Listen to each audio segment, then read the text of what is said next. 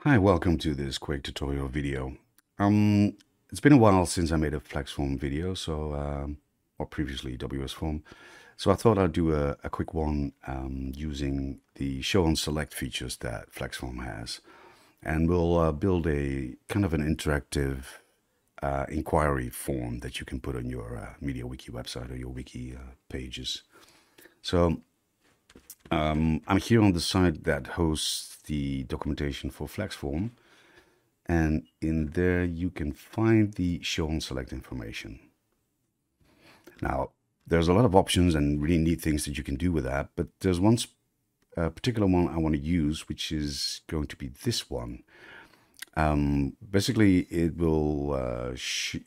gives you the opportunity to show some extra input fields as soon as somebody types a certain word or certain words. And that's what we're going to do. And that's the interactive part that I was mentioning. The first thing we see here is that we need to have a show on select equals show on select for this to work, because then FlexForm knows, okay, we're doing some show on select here, and it loads the necessary code for that. So let's head off to a test page. I just created a page out of the blue called web form, and I put some text in it. I'll show the source. So that's about it. Well, thinking about the form, we would try to make it as easy as possible for a customer to fill it in, or a user, or whomever that has the question and wants to fill in the form. So we would need a name, we would need an email address, and a text area where they can type in their question, I would say. So let's of course I prepared something so that you don't have to see me typing the whole time. So let's first start off with a form. We want to create a form, and we need to end this form, and everything in between there will be our form that we're going to create. Now what I want to do with the form is, assume that somebody submits the form, I wanted to create a page in the wiki, but I also want to send an email out. So I get an email and the customer gets a copy of the email that I got. So that's kind of neat. And I want to show the customer or the user, the visitor for the website, I want to show them a thank you message. So let's first start off with telling FlexForm that this is going to be based on email. We need that show on select. Let's copy that because it's equals show on select. So then FlexForm knows, okay, we're doing a show on select thingy. And message on success is going to be, we have, what should we say, received your inquiry. Thank you, something like that. Yeah, that's it. So that's some basic stuff.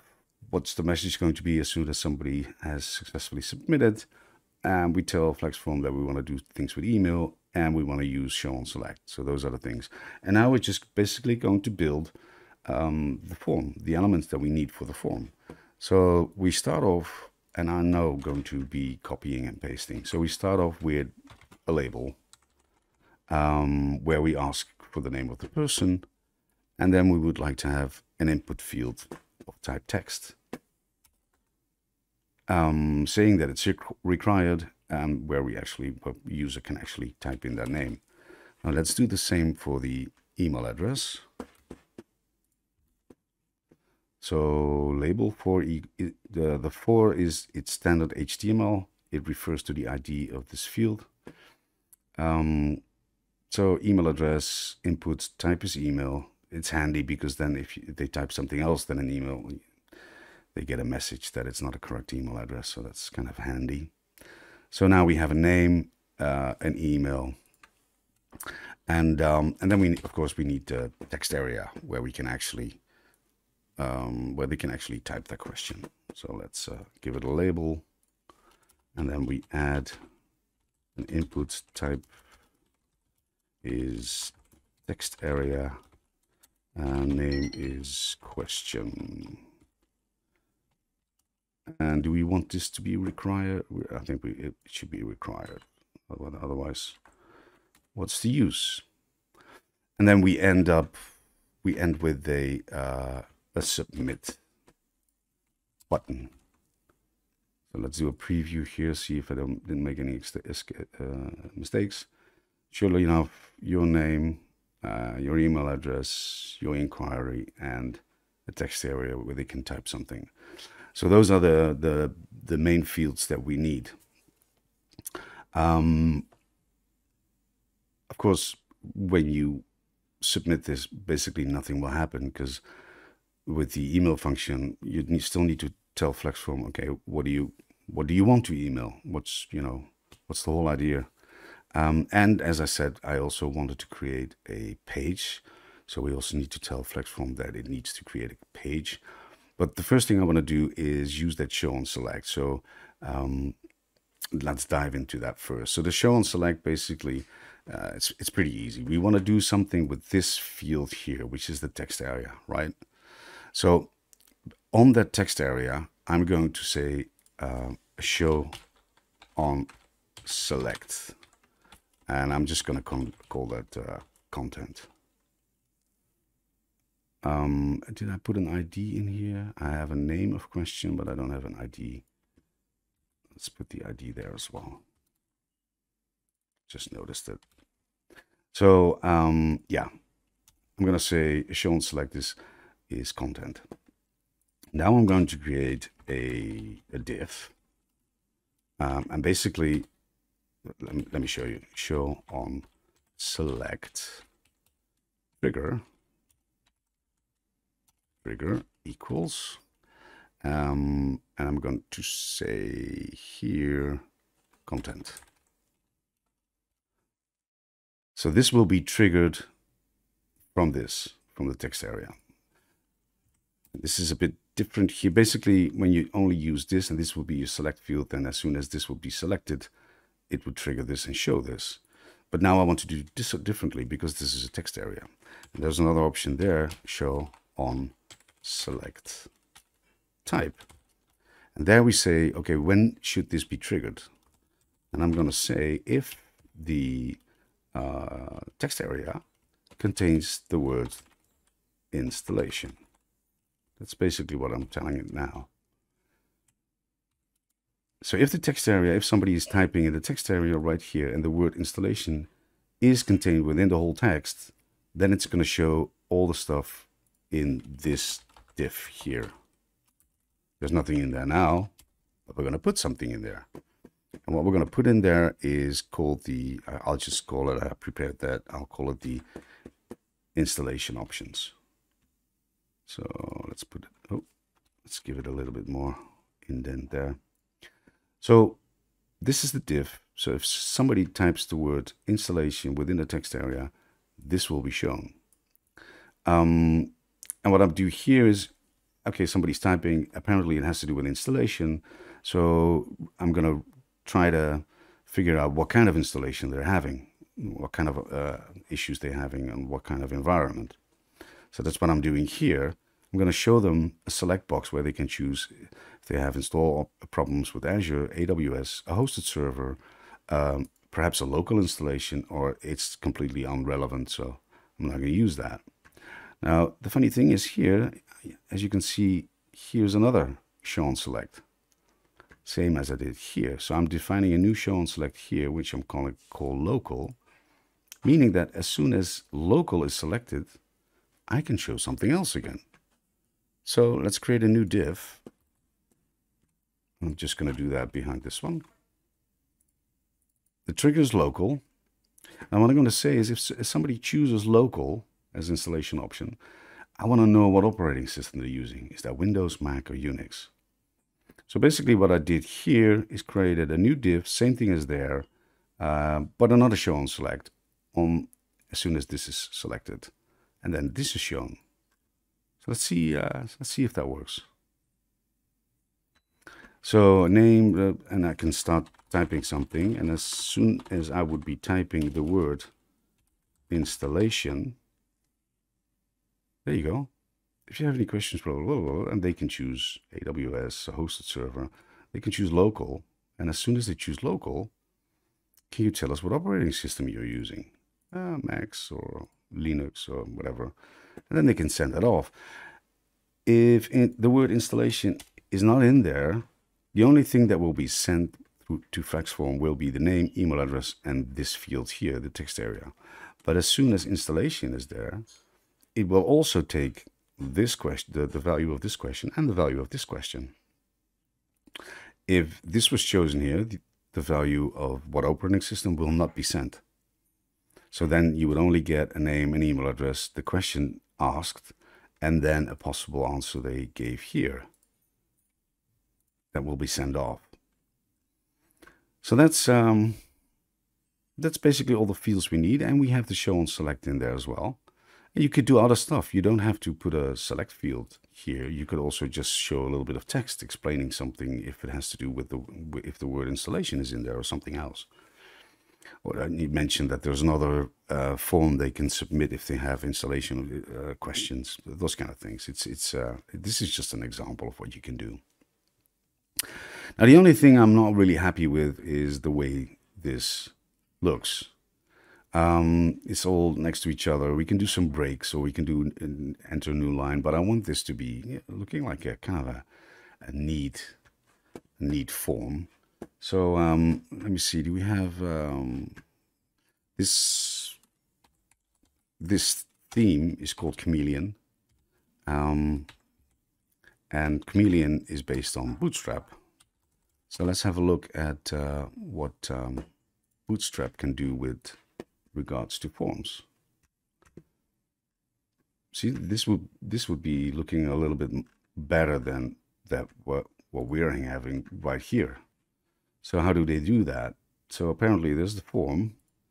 They put a div with a class of form group around it.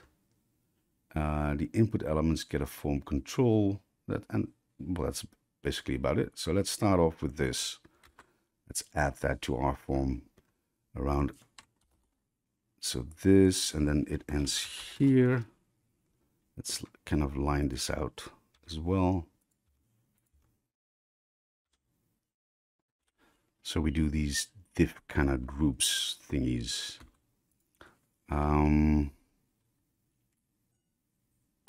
We do that here as well, and then we end the div. Let's put some spaces in there. Let's see how that looks. Does that make any difference already? Okay, so the group just basically groups on a row. What was the other thing again? They have a class of form control on the input fields. So where's our input? That's here. That's one space too many. Let's put a space behind there, and let's do the same thing here. Let's see how that looks. Okay, well that's looking a lot better already. So what else do they have? Oh, I kind of like this. So let's just add that as well. It's below the email. So just going to add that. Show preview. Ah, sweet. It's looking good. All right, so let me have a look.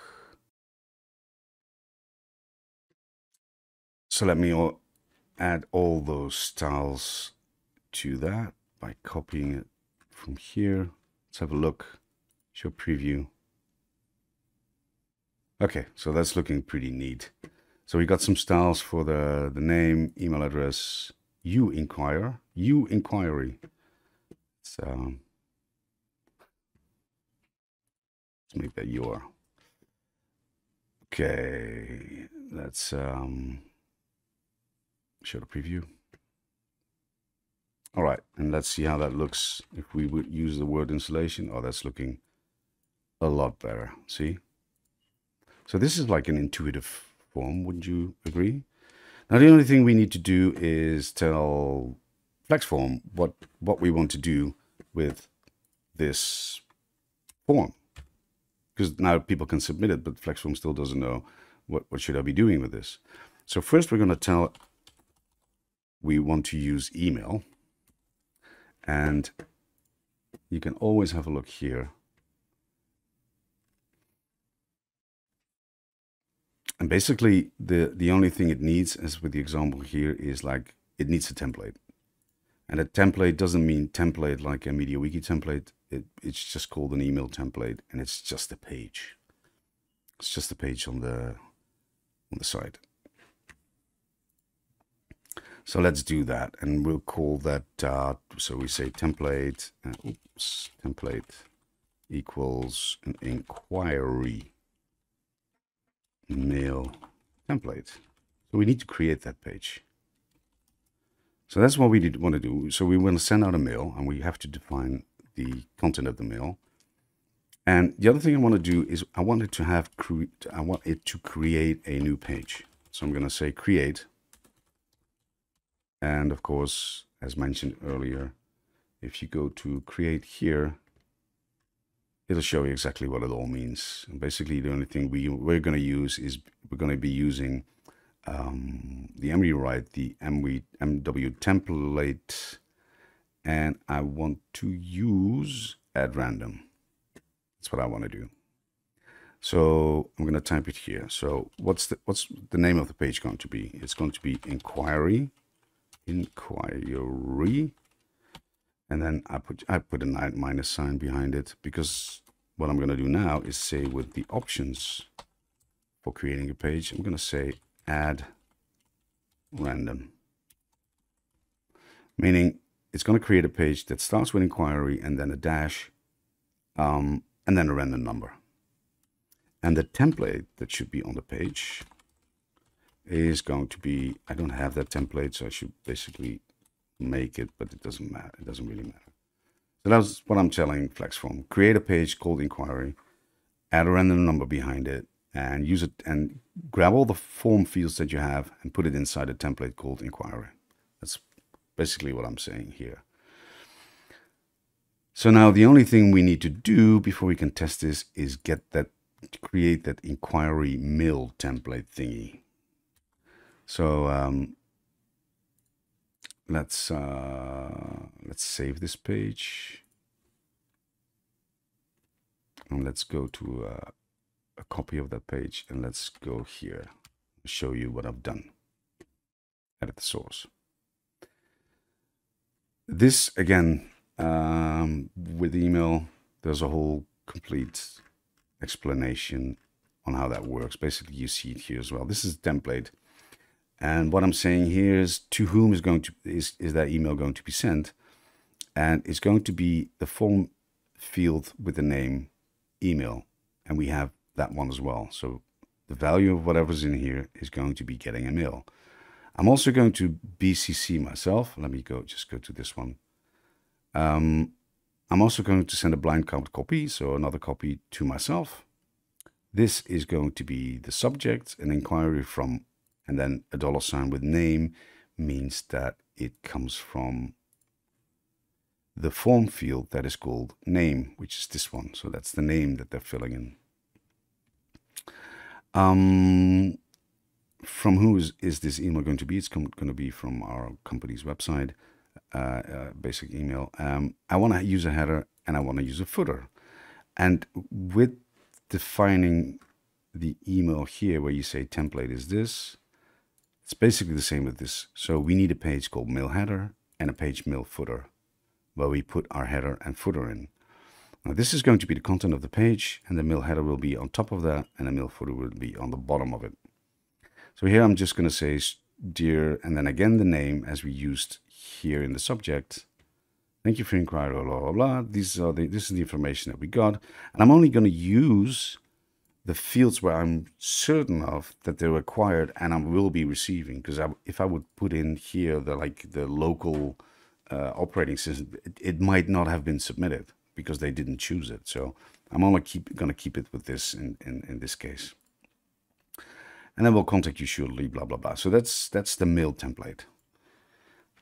And then, of course, as I said, we need a mail header. So let me have a look at what I've done with the mail header. I created a simple widget, and the widget just shows this image.